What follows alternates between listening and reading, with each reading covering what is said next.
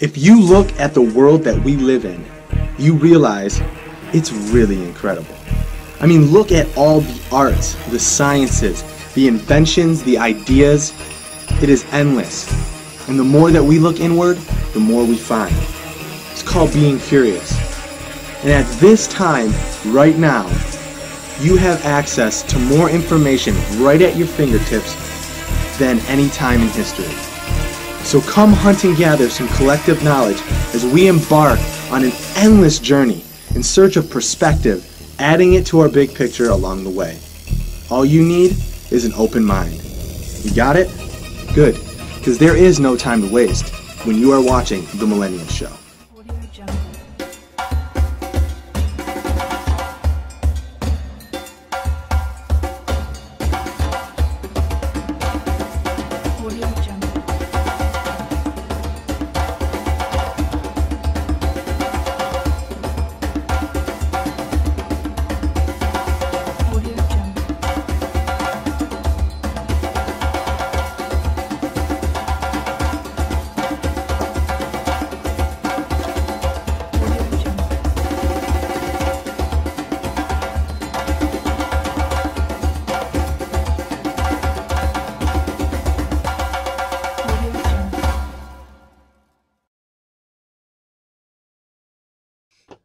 All right, what I'll tell you, man, we had a really fun time this week, man. Yeah, we did. We saw a lot of cool stuff. And what really kicked it off was the interview you actually caught up in Marquette before you came home. Which was the neuroscientist, Yeah. Jeff Nyquist. I couldn't believe we got him. Yeah, he's great. And he's a cognitive therapist. Yeah. And he's like cutting line I know. neuroscience right now. So What was it really like? exciting. What was it like talking to him? Like, how'd you approach him? How I approached him was actually I was talking to him about like if there's any job openings at this virtual reality arcade. And we got talking and found out he owns Nuerotrainer next door.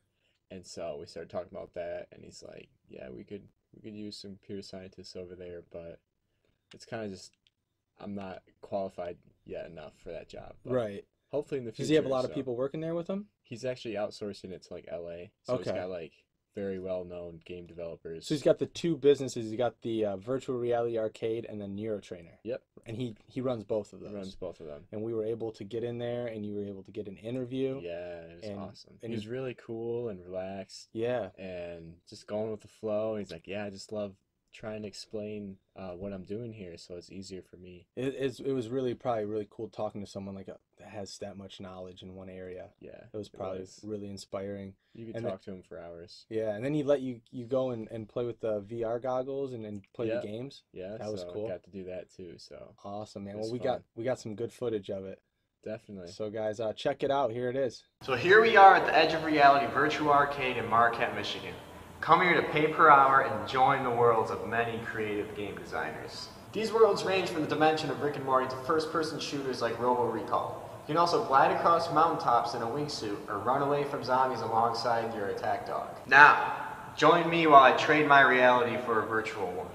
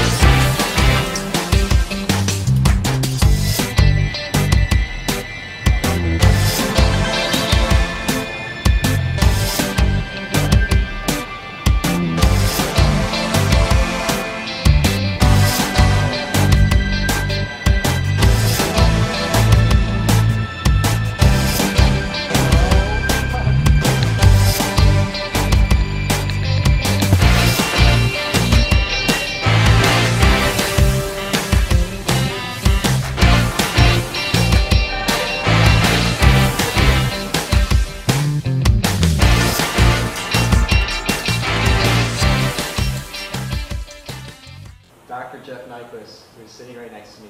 Warm welcome to the Millennials Show. Oh, thank you. Thanks for having me. Yeah, no problem. Obviously, we're here for virtual reality, so we just want to know like your first experience with virtual reality. My first experience? Yeah. I guess my first experience was when I bought a DK2. I remember the exact date, October 22nd, 2014. So you're really excited, right? Yeah, because Try it out. I created a technology 10 years earlier, and I had to use it, huge projection screens. And so when I saw the DK2 come out, all of a sudden my $100,000 solution could be a $1,000 solution. Oh, okay. So It's a new emerging technology. yeah, it took me a month to just turn it on.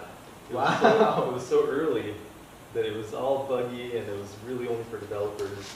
So Wow. it literally took me a month just to turn Probably it on. no GUI or some sort of not a good interface. Yeah, or it was something. terrible. Terrible. So it was like magic when it That's awesome. So why did you decide to open up Edge of Reality? Well, so we've been doing Nuerotrainer for a couple of years now, which uses VR for cognitive medicine, and we're selling the product around the country, around the world actually. Oh wow. And so before we ship it, we have to test the equipment, and through that process, we've gotten kind of expert at VR and had the resources and the know-how. So You need a pretty powerful computer.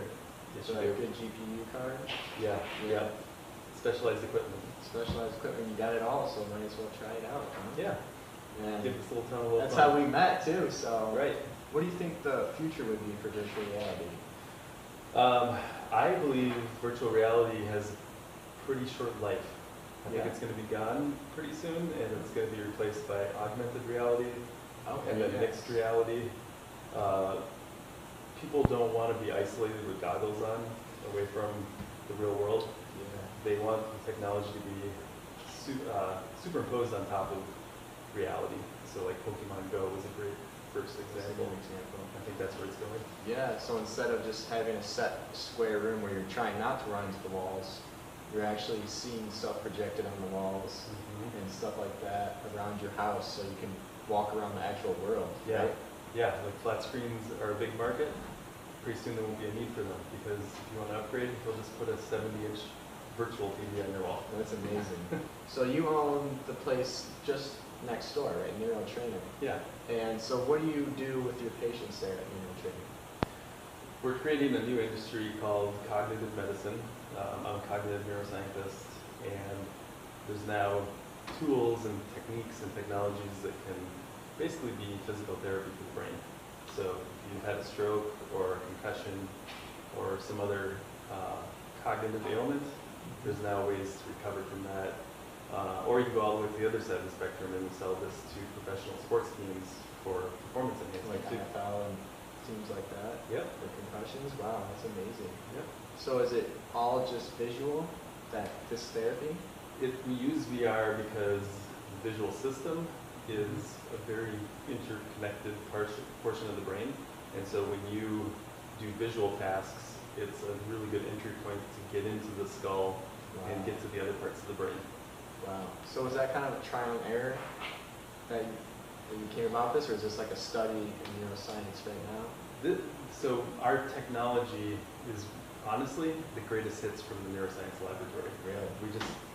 The neuroscientists have been creating tasks for almost 2 decades now that they know light up different parts of the brain, Sure. require different cognitive abilities. And they've been underutilized for the real world. Most scientists are happy with just sitting in their lab and tweaking away at these little tasks. I just took them all and put them into a fun exercise. So you're applying it. Yeah. You found all this information, this big hoard of information, you're actually applying it to the real world and making it practical, which is really cool and innovating, and you're very passionate about it. Dr. Jeff Nyquist, thanks for being on the show. Thank you. Appreciate it. Yeah, nice talking with you. You too.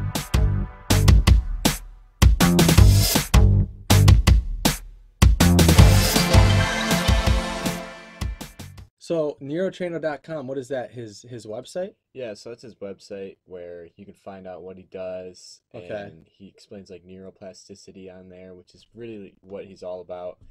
And you can also order his program online. Yeah. There, and he also provides you with the hardware, so like the Oculus and the computer, and there's separate packages you can go with. But Okay.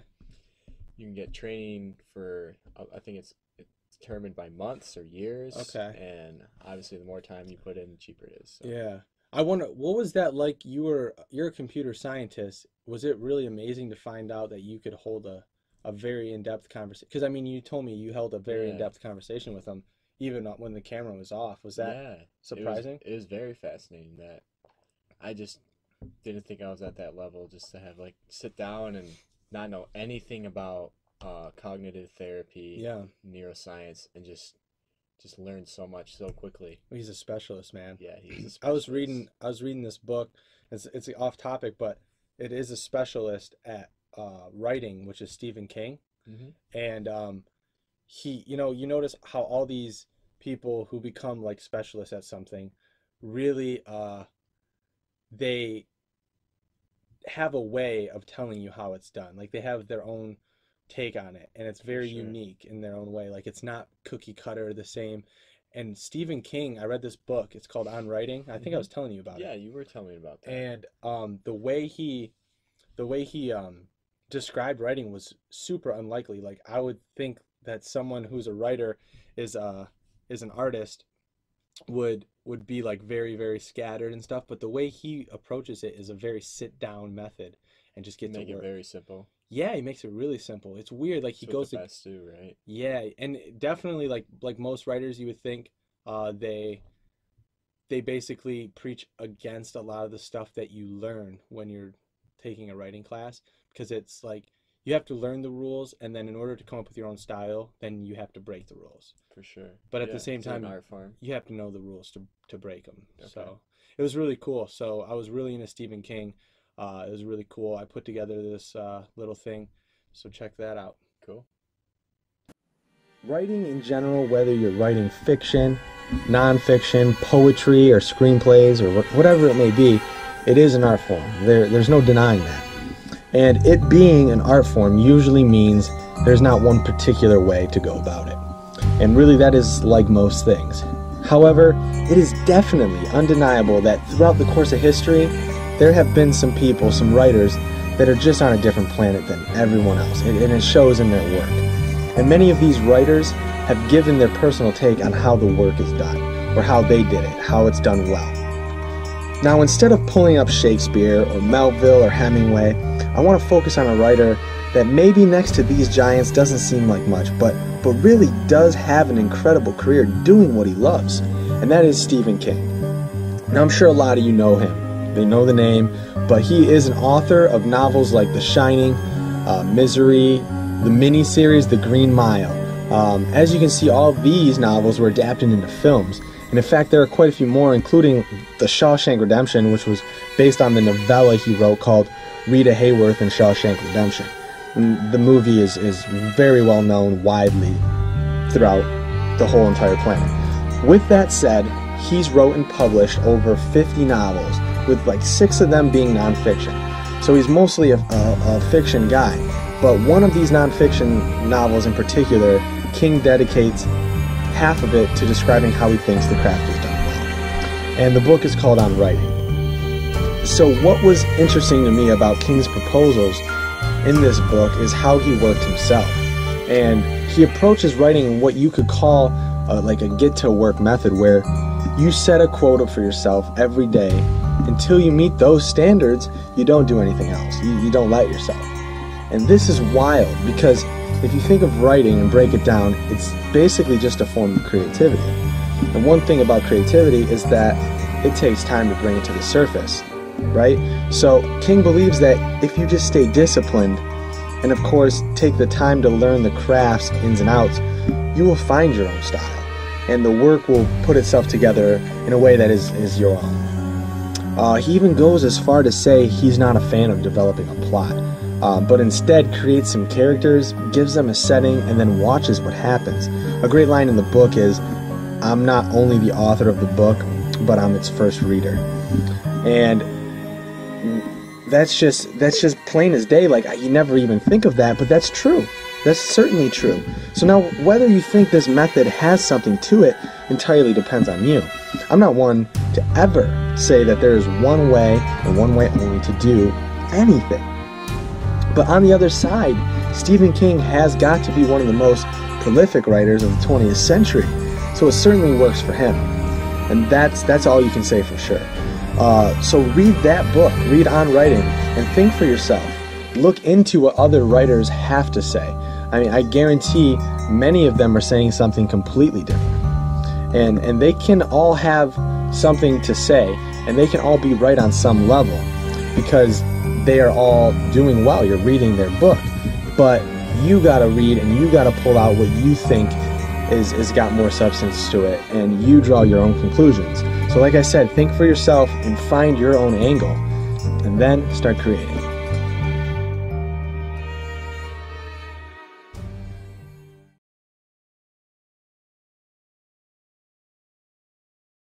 Well, like, creativity actually doesn't always have to be an art form. Like, they talk about, like, physicists being creative with their equations. It's kind of elegant in an art form as well. Sure. And even just figuring stuff out about your autonomic system as well. Yeah. Which brings us to Wim Hof. Yeah, exactly. And it's huge. Pretty much how the cold taught him, like cold therapy. Mm-hmm. And just throwing himself in this pool of cold water and studying his body and breaking everything down and just learning how a breathing technique can like supercharge your body. Well, what does he say? That the cold is his God? Is that what he said? Yeah, the cold is his God. I love it, man. Breathe, motherfucker. I know. I love it. I remember awesome. when he first showed me the documentary, Iceman. Gotta check it on out. YouTube. Yeah. Oh, I was so inspired. Yeah. Because I was so attached to comfort. I didn't realize it. Yeah. I was so I always wanted to be comfortable. Yeah, and it broke me away from comfort a lot. It did. I noticed that. You were always kind of very tolerant of discomfort, I noticed. But this pushed me the extra mile. Yeah. You know, next week I was fasting. And the week after that, it was winter camping. Yeah. It was just, I remember it was a lot of fun. It was funny. I told my dad, I was like, man, Joe got home. We watched the documentary, and then he was like, all right, well, let's start taking cold showers all the time, and let's starve ourselves. And it was like, oh my God, you're just pushing me to do all these things. It was great. It was a great experience. It was fun, great. Do you know, how much of the science do you know behind his method? Well, I know that this breathing technique, you're actually breathing in more oxygen than anything else. And you're expelling your body of carbon dioxide, exactly. Right? Yeah. So your cells are like overloaded with like premium gas, basically, like for your car. Mm-hmm. You're like overloaded with oxygen to your cells. And so the mitochondria, which is, the powerhouse of your cell, they're working like overload because they have all this oxygen. Mm-hmm. So you can actually go without breathing for quite a while because your body has so much oxygen at this time. Well, and the whole process is taking in oxygen and then just letting go, but not really pushing it all out. So you're taking a really, really deep breath and then just letting go. Yeah, that's how he describes it. Instead of going and blowing it all out, if you just let go of that breath, you're holding a lot of it in, but you're able to take another deep breath. Okay. That's why he says breathe in and letting go over and over, and you do that for like a minute or 2 minutes. 30 to 40 breaths. Okay. All right. Yeah. And then that's one set. He said that you'd be able to hold your breath for like couple minutes without, you'd be able to go without air in your lungs. Yeah. And then each set you would get better and better. Wow. That's insane. And you can even do push-ups after, like when you're holding your breath. Yeah. You actually feel a lot stronger. Oh yeah. So your muscles and stuff is provided with more oxygen and stuff, so you can do more push-ups than normal.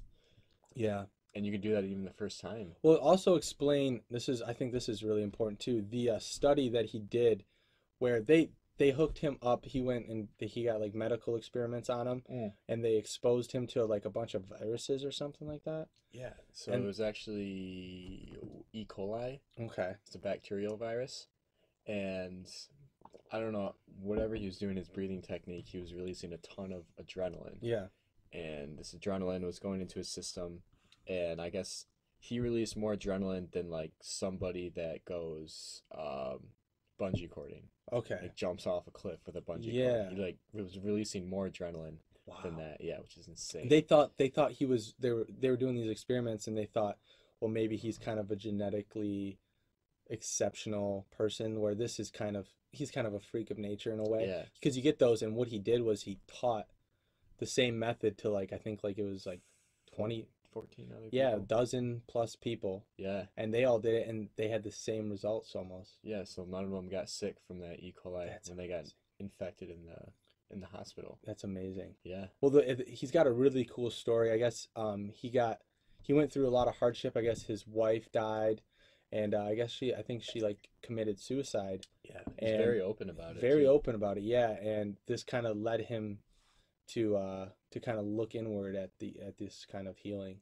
Mhm. So very, very interesting. We got into it big time. Yeah, We got into definitely. it big time. We went to the pool, and there's a really cold waterfall there, and we were doing the breathing techniques and We would hop in there, it's our cold shower. and- testing our body. So Yeah.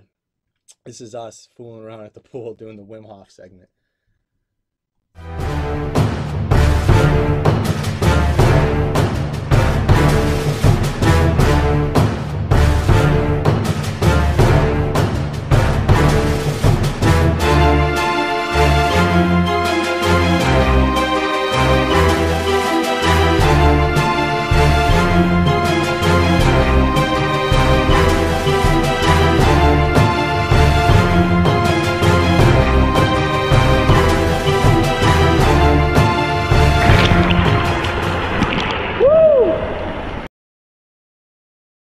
Motherfucker! Woo! You know what the really cool thing about him is, man, is he's in this field where, like, you know, there's already a lot of information that is kind of established, and things that we think are impossible, like science books and everything. He always preaches against this, not preaches against, but he says, you know, you got to question the science books. And he's had a lot of criticism from like a lot of well-respected, you know, genetic scientists. And Before all the science was behind it, yeah, like, people were just thinking he was some superhuman or he's just some freak of nature that yeah. dives in ice and Well, we always cold water. look up to the people with credentials, but this guy's actually doing it. That's what I like about it. self-taught. Yeah, very self-taught. Well, I mean, I think that as far as academia goes, there is I mean, it's good. You know, there's a lot of good things coming out of it, For sure. more than negative. Mhm. But I do see some flaws in the way it's taught, especially in like a classroom setting. You know, we talk about that a lot, about how, you know, they just don't give you like a huge broad perspective of things. A lot of times, you know, they go into detail too much, and they don't give you anything to kind of place all this knowledge in, like a picture. Yeah. And I was researching this thing. It's a online program that's it's for free. Online course. Online course, yeah. Okay. It's called the Big History Project. It was inspired by David Christian, who is an American historian, and he's also studies, like, I think it's Russian history. Okay. And Russian history. yeah, he's a Russian history scholar and stuff. Hmm. But he's a very, very intelligent man, and I think it was his idea. I don't know. It's probably a bunch of other people too. And Collaboration. yeah, it's funded by Bill Gates, and it's great, man. It's everything we're talking about. It's free online. They basically want it to be for like any teacher can go and get this curriculum and teach it in a classroom. Wow. That's But really cool. it's for anybody. Like, we could Wow. take it.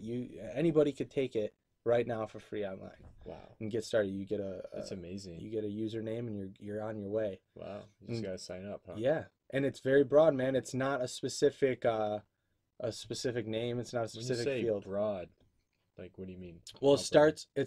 They say if they had to categorize it, they would categorize it. I think it was like a social studies class on jet fuel. Okay. But it's really cool. But it's the 13 point, I think it's like 7 or 8 billion year history of the universe, and chapter So it's 1, everything. it's everything, man. It's Big Bang. It starts at the Big Bang. Wow. It starts. I clicked on, started off doing it, and I was like, the birth of the universe, the Big Bang. Wow. And they start talking about that, and they go in, and I guess what they do is they build up these concepts. They call them, I think, thresholds of complete it's like complexity, like increasing complexity. Okay. And there's like 8 that you will encounter throughout the whole course, and basically at the end, all of them summon to give you like today. like of what the world and the universe looks like today. So it's literally just watching the universe evolve. It's just a big book, You man. just learn Yeah. as everything progresses. Yeah. That's really what gives you the big picture, you know. I know. That's what we preach about all the time, is how important it is to have this big picture approach. And I think it's great, man. I think it's awesome. I'll name off the thresholds. Actually, no, the thresholds are actually on the video here. So you'll see the thresholds on this video that we got. This is the Big History Project. Inspired by American historian and Russian history scholar David Christian, and funded by Bill Gates, the Big History Project has spread its message. A free and easy accessible online curriculum directed for educators, students, or anybody who is looking for answers. Aiming to answer the big questions like what am I and what am I a part of, Big History hopes to inspire a greater love of learning and looks to help individuals better understand how we got here, where we're going, and how we fit in. A very broad perspective approach. When asked how you would categorize the course, the reply was a social studies class on jet fuel. However, the fundamental goal of this project is to provide a world-class, ready-for-the-classroom resource available to everyone, everywhere for free. Big History Project is very unique in its nature and tells the 13.7 billion year story of the universe. A story that is always changing, a story with questions we have yet to answer. Throughout the journey, you will encounter what they call thresholds of increasing complexity. A total of 8 thresholds will be discovered by the end that come together to make up today's world. The Big Bang and the moment of origins, the stars light up, a chemically enriched universe, the formation of planets, life on Earth, collective learning, agriculture, and the modern revolution. As you can see, the Big History Project covers a lot of landscape, filling in our picture of the cosmos and everything in it. That's pretty cool, ain't it, man? Yeah, it's Yeah. really fascinating. You know, I noticed too, most of the thresholds are dealing with the universe, like outside of Earth. I mean, the Earth is a part of the universe, but it space. makes sense because, I mean, Earth hasn't been in the grand scheme of things and humans for much time at all on the grand scheme, you know? Yeah. Like you realize like how important studying astronomy really is to having that big Definitely. picture. You pretty much understanding the younger universe. Yeah. Through astronomy. Yeah, for sure. Yeah. Well, it's the ultimate big view of everything. And then I think it definitely is going to go into the big view of the world and how everything works, because people don't realize one thing is that to study the universe, you think you have to go out there. You have to go somewhere that's not here, but we are the universe. We're part of the universe. Like everything around us is stardust, you know, Follows the same rules. yeah, Stuff like that. as far as we know. Yeah. So, I mean, astronomy is one of the most, I think Carl Sagan said astronomy is like the most character building and humble experiences ever. Huh, really? And it's true, man. It really makes you feel small. Yeah, That's for sure. It does. Yeah. But I think a lot less wars and a lot less pollution and a lot less theft and like just very low level stuff that humans participate in. I think a lot less of it would happen if more people, you know, appreciated the stars and realized where we were and how you know, insignificant we are. yeah, How money really doesn't matter. And yeah. you know. Yeah. Well, we went to go see our buddy Jeff, the juggler, the unicycle cowboy. Yeah, unicycle cowboy. And he's going It's to a riot. He is. He's going to school to be an astrophysicist, and that's really cool. And he's the second vice president of the Warren Astronomical Society, and they had this summer. What was it? What's it called?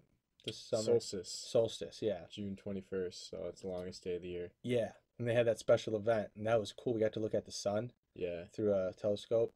It's kind of funny we picked the longest day of the year to go to astronomy club. I know. Well, that's just because they had the event that day. Yeah. But yeah, I know it took forever for it to get dark. Yeah. But looking at the sun, man, that was cool. That's insane. Yeah.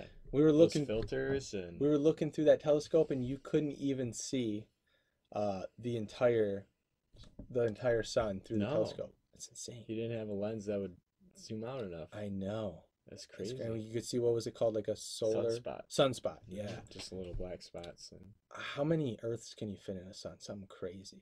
Just the core was like 1 million something. Jesus, and it's not even our star is not even a very big star. Was it on the what's the chart called? That's the life of a star. Yeah, yeah. The HR diagram. Is that what it is? Yeah, Yeah. I think, yeah, something like that. And I mean, we were like a yellow shift or something like that. I mean, we were about to be red giant, like progressing towards one, but will we ever be a red giant? Is that? Don't hold me to it, but I think so. I don't know. The life of a star is crazy. That was the hardest section in astronomy, was learning like the life cycles of stars. And for me it was. I mean, it was very fascinating, but it was just so detailed and just complex, man. But like really they are like the creators of like all of life and like all of the most of the elements, and I mean it's just insane. Without any stars, I mean there's nothing. There's no matter.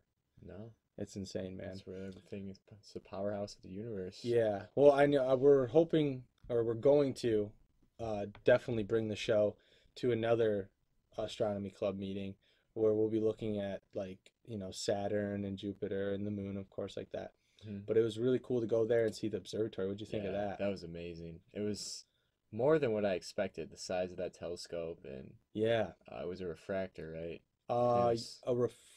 Refractor. The one in the observatory. The one in the observatory was a refractor, which he said is mostly for planetary observing. Anything that's really bright in the sky. Yeah, and then they had that huge reflector one. The Dobe. It was like 22-inch diameter or something like that. The Dobsonian. Yeah, man, that thing was insane. Yeah. That's for looking into like deep space at like nebulas and stellar nurseries and supernovas.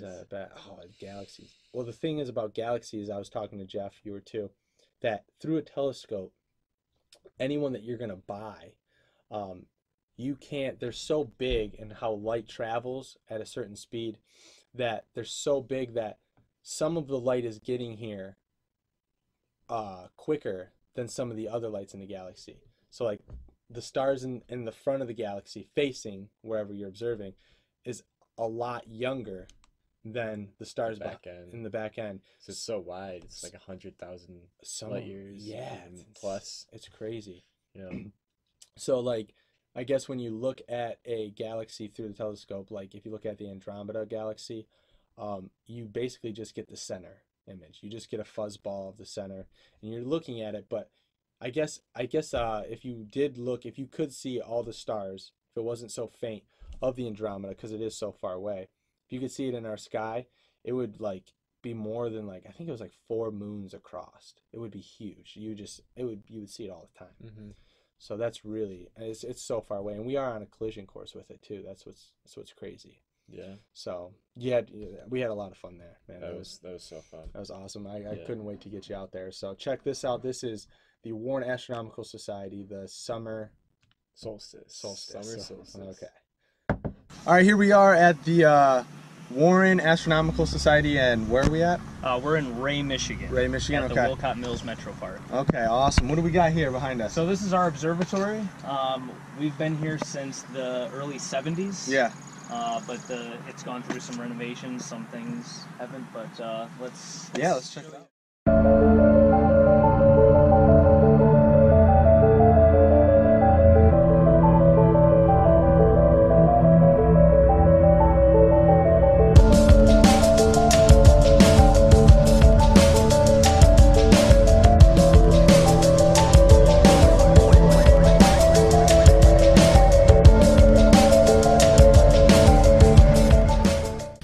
This mount is what's known as a equatorial mount, which basically has 2 axes of rotation. If you look at this wheel here, and then there's another one up there, this is called right ascension, and that's called declination. If you extend Latin long out into the sky, it's moving. And so you don't want that, because you're trying to direct someone to a certain part of the sky, and so your coordinate system can't be moving. For sure. So we have a separate one for the celestial sphere that's called right ascension and declination. This is a tiny telescope that if we actually have the dome opened up here, we look through here and we can actually adjust this to be right on the North Star. The Earth's rotating like this, and so if we have a scope that's aligned with this pole, and we rotate it around this axis, whatever it's pointed at, if it's going at the right speed, it'll just stay on that object. It already knows where Mars is going to be in 30 years. Right. Because the orbits are really stable. So it doesn't have to actually track anything. It's numerical values. You're going here, and it knows, okay, I'm going to move 15 degrees this way and 25 degrees this way, and I'll be where you told me to be. We spent hours in here just splitting doubles and listening to jazz music. So visual binaries are, it literally looks like two stars next to each other. Yeah. But there's some that are really close, Yeah. so you need a very nice instrument to split them. Crummy scope like mine, it looks like one star. Right. You look at it through this thing, it looks like two. There's guys that know the sky and know their scopes well enough that they can tell how clear the sky is by what doubles they can split. So, oh, I'm not splitting this one, usually I can split it. So it means that the sky is a little bit crummier than what it was, you know, the last time they looked. Yeah. Eclipsing binaries. Okay. So that's where you have two stars of different brightnesses. And so when the dimmer one passes in front of the brighter one, the whole system dims. And then when it goes behind it, it dims even more. Well, it depends on the brightness of each individuals, but basically you get a light curve that has these dips in it. So what does that particularly do? So this puts the lens in kind of a bucket. So the moisture has to travel all the way down into this tube to get to the lens. Okay. Whereas if the lens is just exposed to the open air, it'll condensate, and then you get crappy C. On some smaller scopes, it's not uncommon to see dew heaters and dew shield. I mean, people have like their scope wrapped in blankets that are actually heating it to keep it at a stable temperature. Just have to find focus. There it is. Take a look.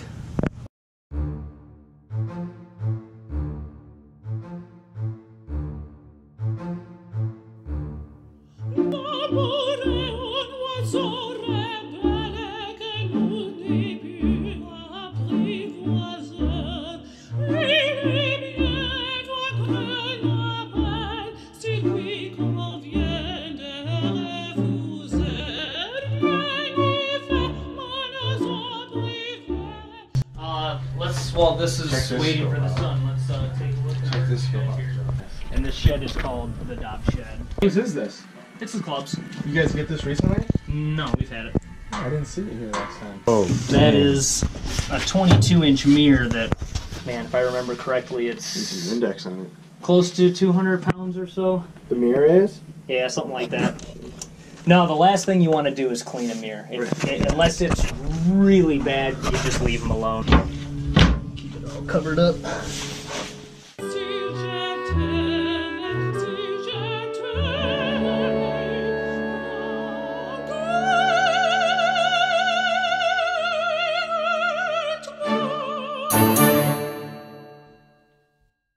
Yeah, man, that was cool. That was fun. Really cool experience. I had a lot of I won't fun. forget that for sure. Yeah.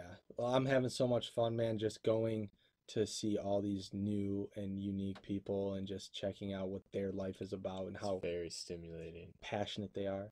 That passion, man. It's really inspiring. Yeah. It's really inspiring. Well, that's all we did so far, so that was awesome. You want to get out of here? Yeah, it's kind of late, man. I I'm know. hungry too. Yeah, let's go get some food or Wanna make get some food? Let's make some food. Yeah. All right.